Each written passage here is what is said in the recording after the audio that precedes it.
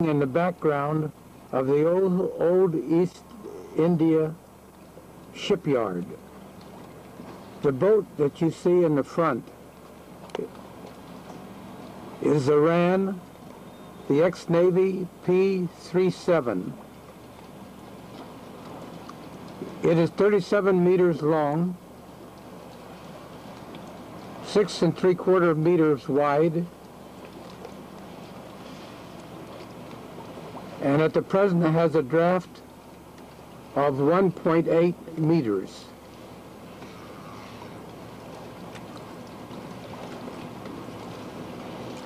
The hull is high tensile steel, 7 millimeters thick, and the superstructure is aluminum. The Navy displacement with full crew, with a complement of 23 to 26 men, armament and all, was 170 ton. The displacement is 1 inch for every 5,000 pounds that you add. The boat was built and completed in 1964.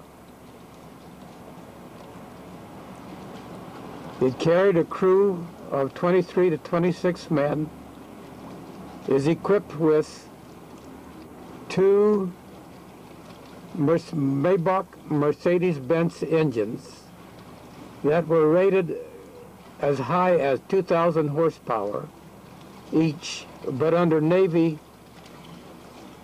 use they derated it to 1,300 horsepower and about 1,300 RPM.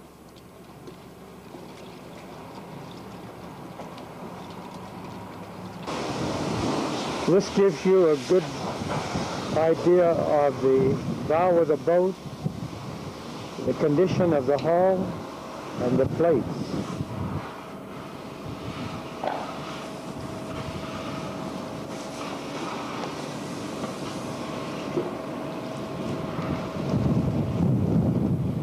Now you're looking down at the superstructure, which is aluminum.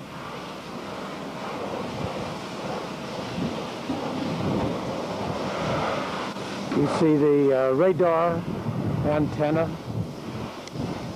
the windows for the bridge, and the windows for the control room. As well as the radar antenna, you see 4 1,000 watt floodlights on the mast with the antennas.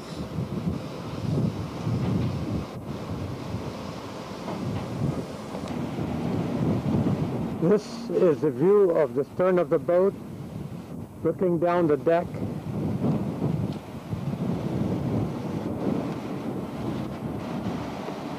And here's the plates on the stern.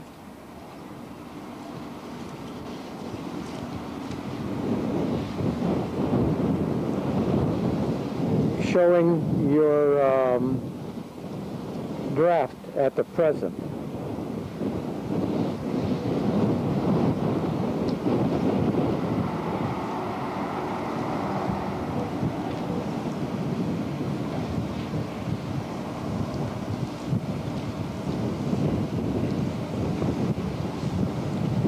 By taking off the small pump house behind the stack, you can clear the deck and make a fresh deck of almost 60 feet.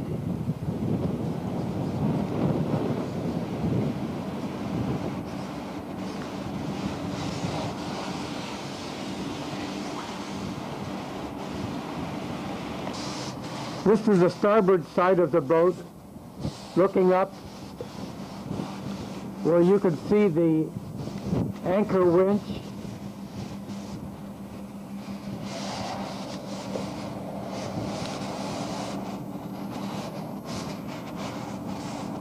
a davit for the anchor,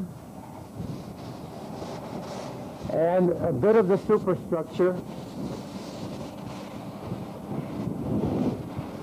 This is another view of the bow and the stern side of the boat.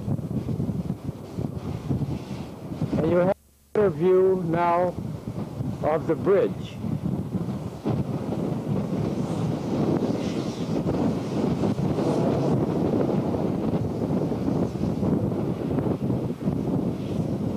The mast.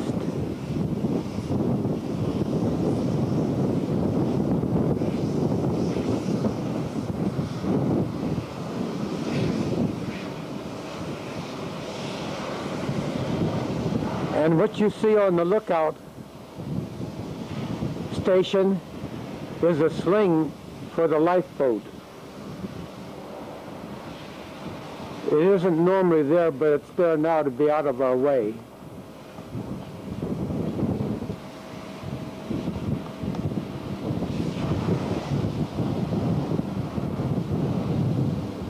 Looking down the stern of the boat from up here.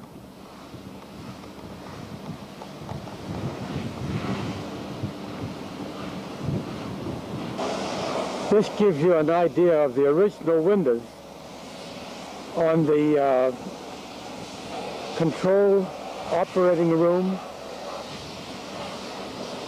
with the sweeping cleaner, and all for the North Sea. They've been removed off of the RAN, but they're available to be put on again. Others are available if they will want desirable. There's also two of them were originally, or three, were on the bridge too. The windows on the RAN have been removed with the electric controls on them for wiping. They could be replaced, but I prefer to replace the entire larger windows with windows out of a ferry boat that are much larger than these. Now the rest of the control room, you'll see some of the equipment that is on board.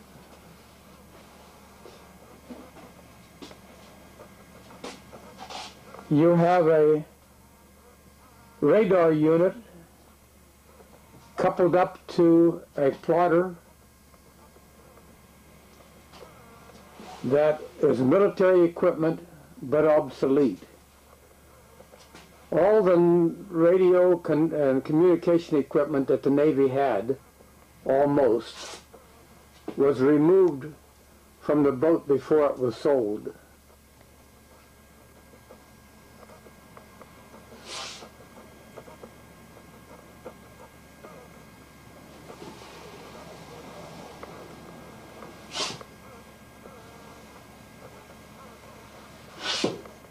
But on board is all the controls for operating the engines and the generators from the operating room.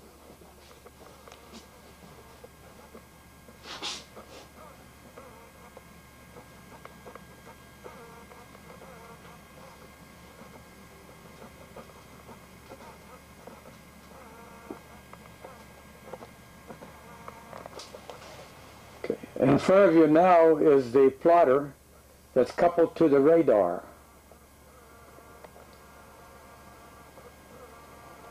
And I have no literature on it, whether it is good or usable yet or not. In front of the control room is a small sonar room. Nothing much left in it, but a lot of the old electronic cables from the military installation.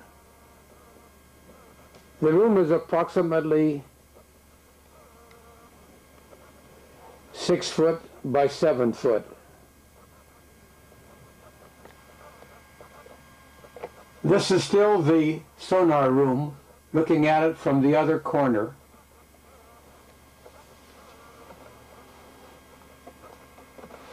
With the steps going into the control room, the operating room. Beside the sonar room is the radio room. Both of these in front of the operating room. This gives you an idea of some of the control panel still in the boat, even though the electronics have been removed.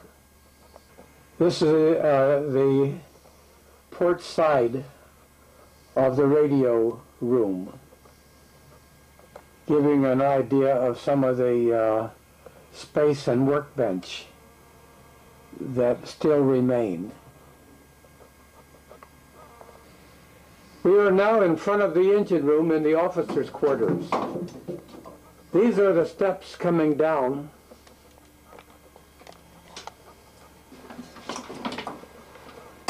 At the foot of the stairs, to the right, the first room is that of the first mate. There are double beds in each of the three officers' cabins. This gives you a bit of an idea of the desk or his writing table and the equipment. And this is an idea of the sink that is in each one of the rooms, as well as the clothes locker and the desk and the bunks. Bow. The second room going towards the bow is that belonging to the captain.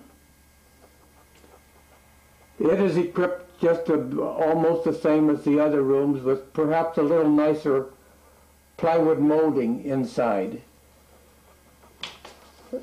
Though the top bunk is dropped down to make a sofa, that room too has the double. Looking towards the doorway, or behind the door, you see the sink for the captain and his clothes locker.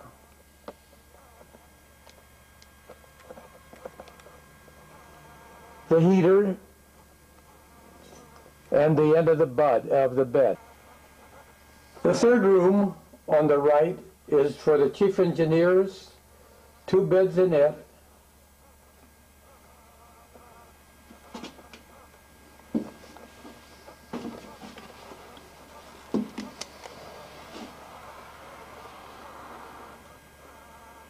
And it too is equipped the same as the others, with the wash basin, lockers and everything. The forward cabin is a relatively big room for the crew's mess.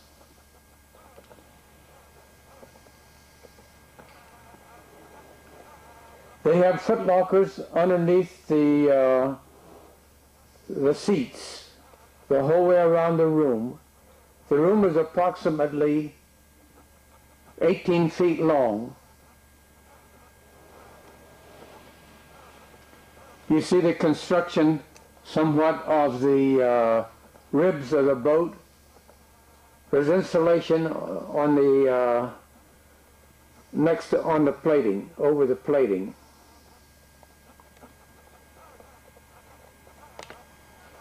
This is the crew's mess room looking towards the stern. There's a ladder where they have their passageway up to the deck. A hallway on top with some closets.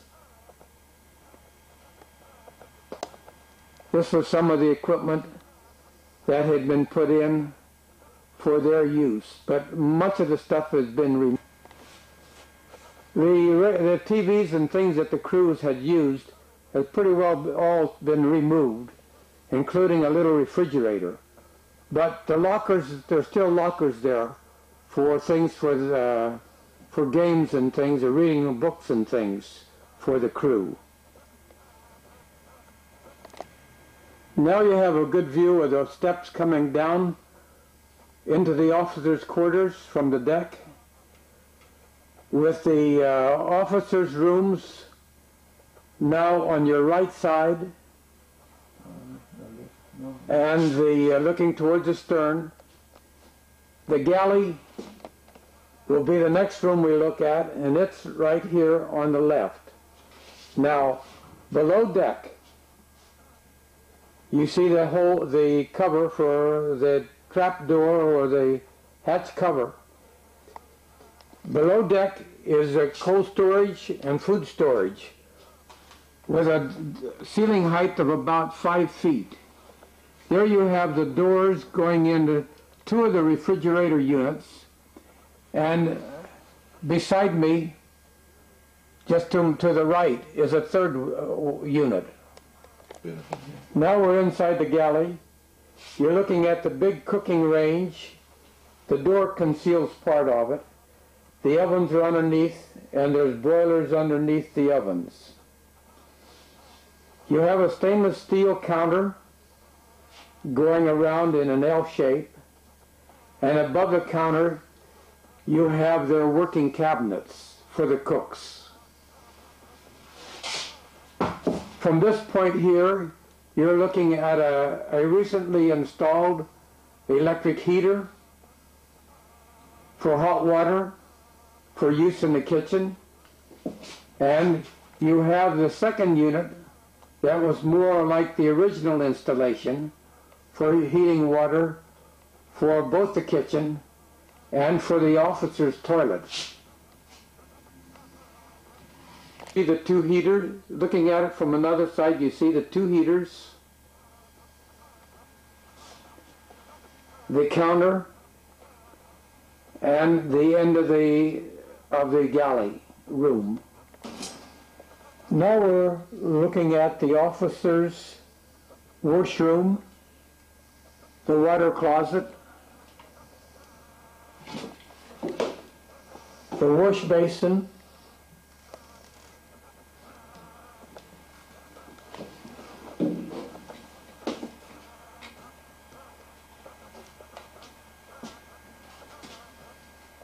and you can see the plumbing for the shower. Now we're looking into the officer's mess. And this is one of our nicest rooms in the boat.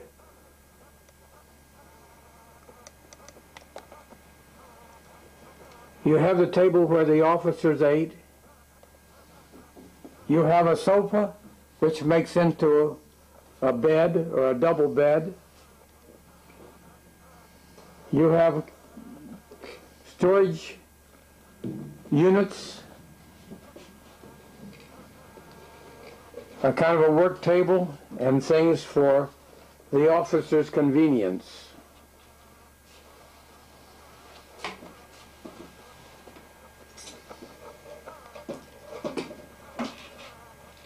This is the one of the cabinets that's in it. Now we have another view, close-up view, of the steps going out of the officers' quarters up to the hallway where they go out on the deck. Oops, that isn't what I want.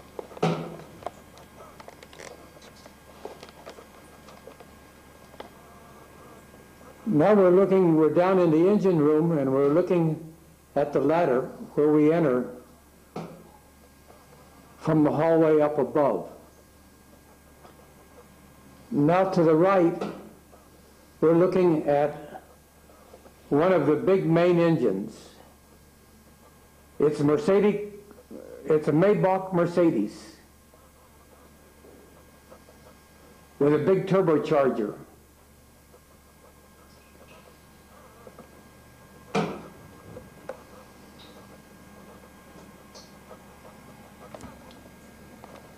This is another view of the back end of the Maybach Mercedes engine, the main engine,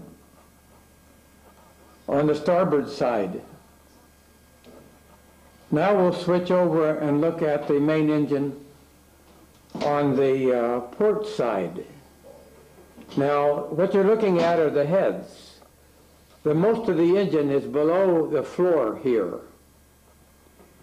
The engines are probably have been rated as high as 2,000 horsepower, 1,650 RPM. The Navy geared them, derated them down to 1,300 horsepower and about 1,300 RPM. Now, in addition to the engine, looking along the wall on the against the port wall, you can see the air compressor, the just a bit of the fire pump engine, and coming back past the engine, we'll look at on the wall. We have a fuel transfer pump and other things that are normally kept there on the wall.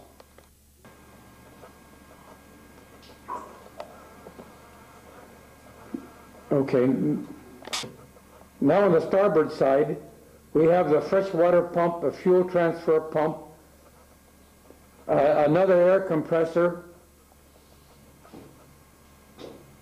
and various tanks for hydraulic and whatever things are needed for the operation of the boat.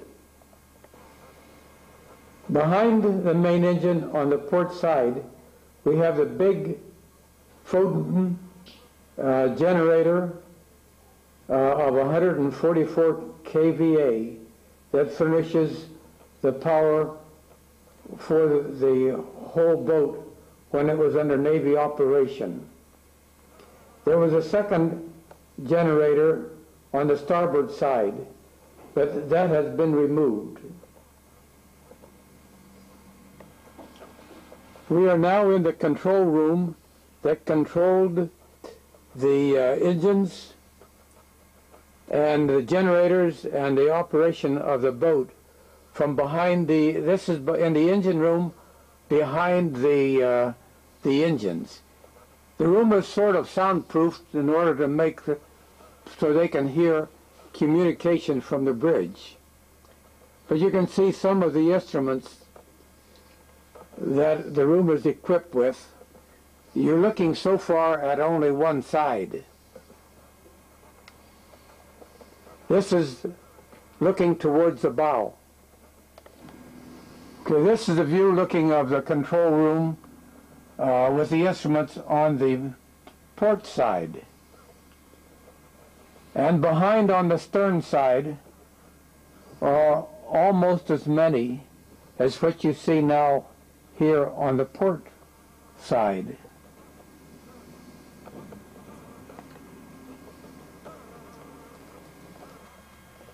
Now we're coming down the steps into the crew's sleeping quarters.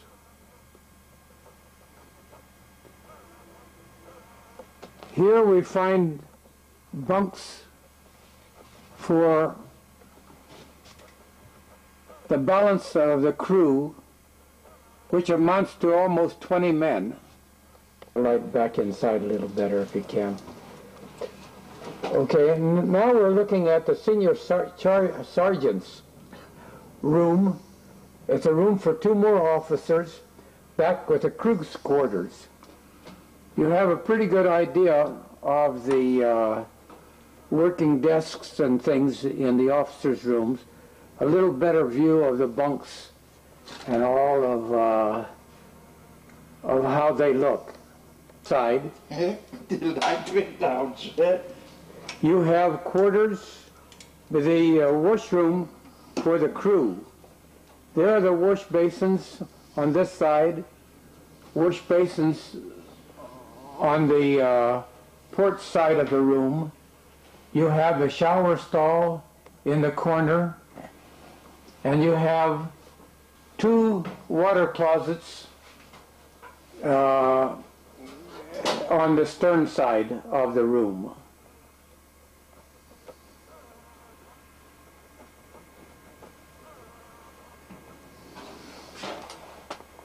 Towards the bow, from the washroom, is a semi-private sleeping quarters for 4.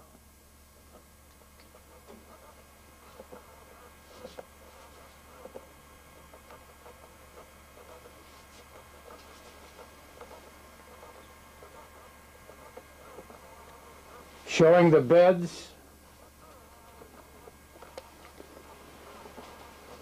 the double bunks against the the port side lockers and double bunks on the opposite side of this room, and this is on the port side of the hallway going down through the crew's quarters.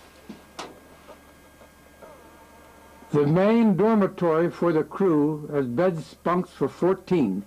Here's the steps that comes down from the hatch for this particular dormitory.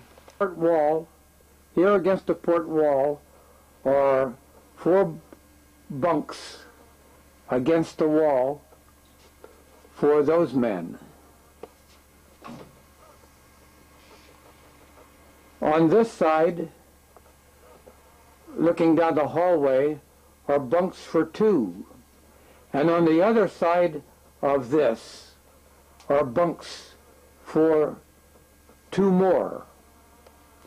The lockers, some of the lockers are here at the end of the looking down at the end of the room and next to the engine room. On the starboard side is the heater for the room, bunks for 2 more behind that wall, and against the starboard side of the boat are bunks now for 4 more. Locker spaces are, foot lockers are under the under all of the bunks and over the whole boat, over the lower, under the lower bunk. Okay, you do have a little space used here against the wall for mirrors and things like that. At each end, on the port side and on the starboard side, are more lockers, so that every man of the 14 crew in this room has his own locker, plus the storage underneath the lower bunks.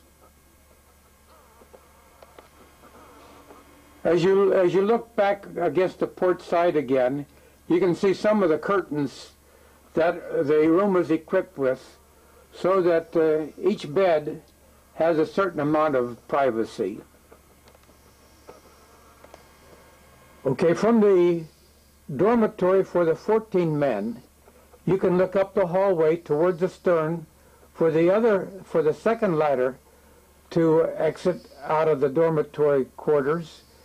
And on the right is the room for the super sergeant, and on the left was a little semi-private room for 4 crew.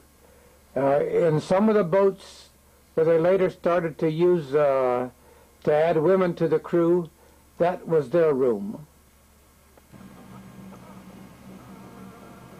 Towards the stern, from the dormitory quarters for the crew, are rooms for storage of ammunition and supplies, military supplies, with another little room on the side for activating depth bombs perhaps and things.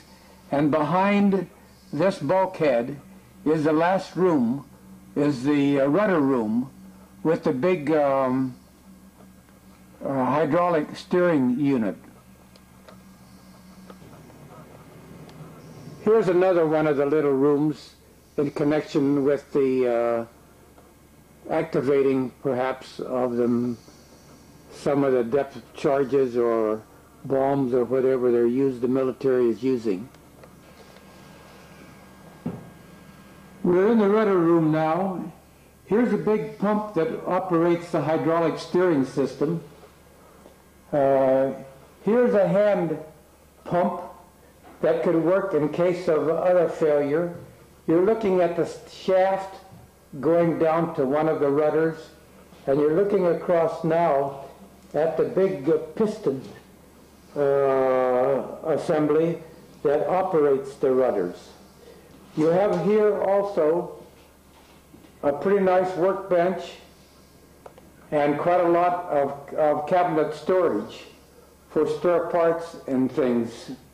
But you notice that on the boat there are a lot of little pockets, rooms and things that you haven't seen that are very, very usable if you adapt the boat for civilian use, for little private areas and possibly cabin spaces.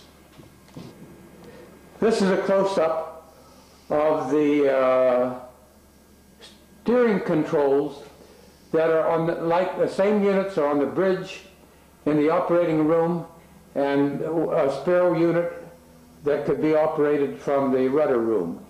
Here again is the big shaft that carries one of the rudders, and the hydraulic pump unit that supplies the power for the steering. On the port side of the rudder room is a nice wire cage for spare parts. But if the captain ever had any problem, I guess he could really use it for jail if he needed it. So this is one of the fluorescent lights in the rudder room. The whole boat is equipped with fluorescent lights like these, as well as the ordinary light bulbs, or lights using regular light bulbs, for both emergency lighting and alarm lighting.